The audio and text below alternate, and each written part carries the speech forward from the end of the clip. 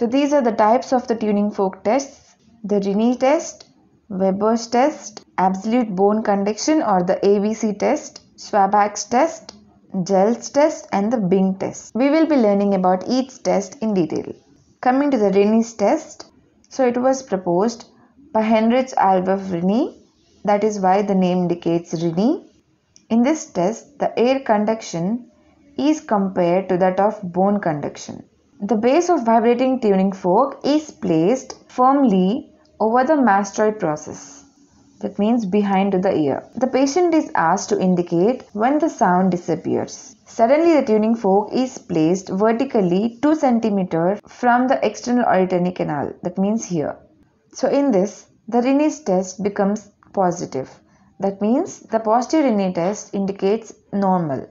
As we have learnt, air conduction will always be greater than bone conduction.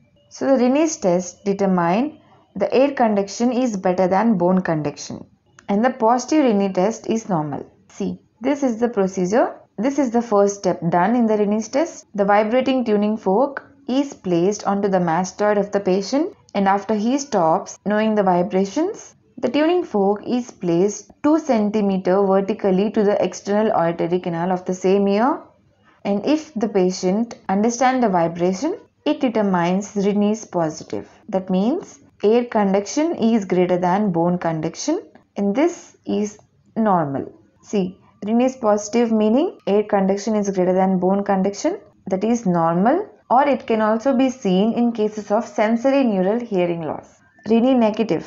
It is seen when the bone conduction is greater than air conduction or in cases of conductive hearing loss.